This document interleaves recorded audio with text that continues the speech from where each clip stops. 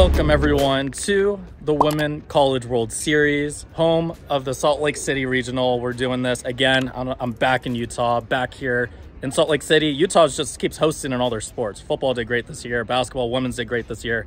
Softball team is doing amazing this year. And we are at the Salt Lake City Regional, home of Utah, Ole Miss, Baylor, and Southern Illinois, which is pretty cool. You get an SEC team, a Big 12 team, a Pac-12 team, and Southern Illinois, I think they're Horizon. I don't know what league they're in, but it doesn't matter. Anyways, welcome to the Salt Lake City Regional. We're gonna show you around what the field looks like, the facilities. We're doing 5 games in 3 days, could possibly be a 6.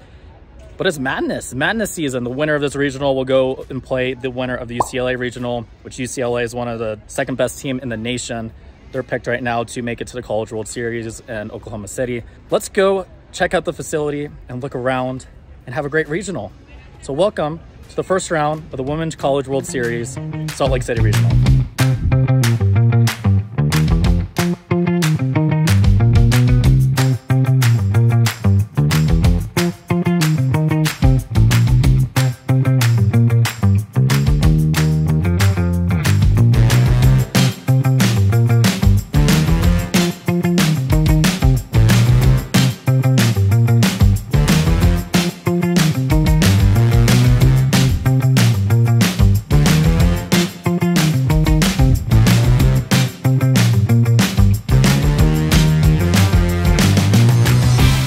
First off, I want to say this is a great complex, probably one of the top softball complexes. I know the SEC has their own stuff, but for Pac-12, Utah, man, what a view. You're on top of the hill here. You have the medical plaza right here, and you have a place where people can picnic and sit and watch a game from a great view right into the stadium. Yesterday, we had the first day. Utah basically packed it here, packed it with fans.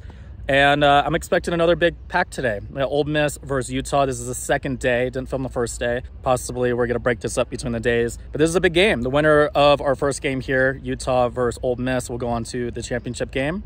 It's a double elimination bracket. So 3 games today.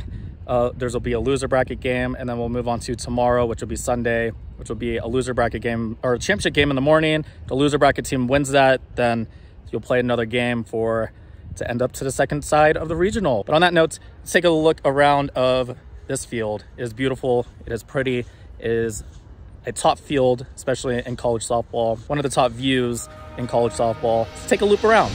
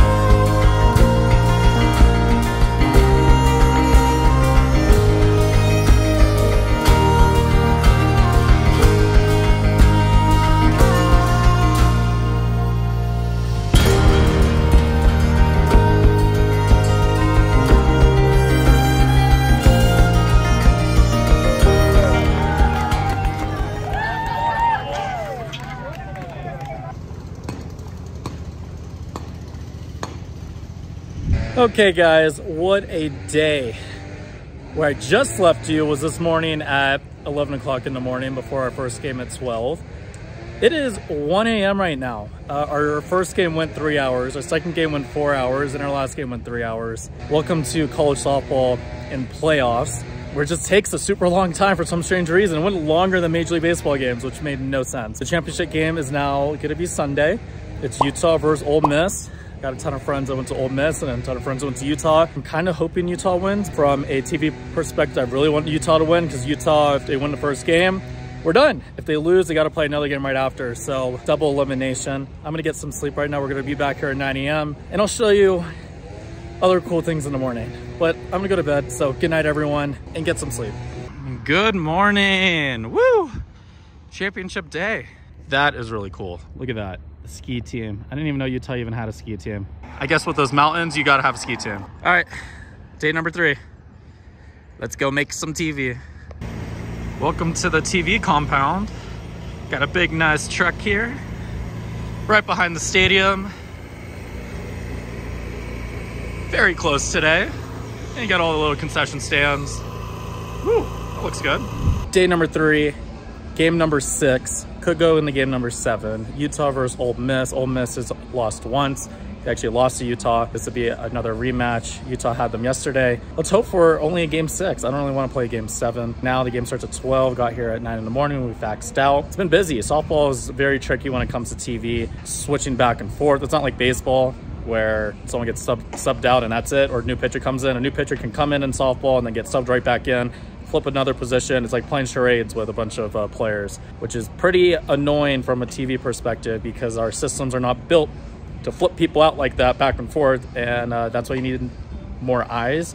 Thanks to our stats people, our stats team, looking over the game, following every move and moment that happens, helps me in the truck and our graphics team make decisions. Thank you guys for being a third eye out there for us. 12 hours of TV yesterday was a lot. We got to do another one. Welcome to the championship game, and welcome to the University of Utah Salt Lake City Regional Championship Day.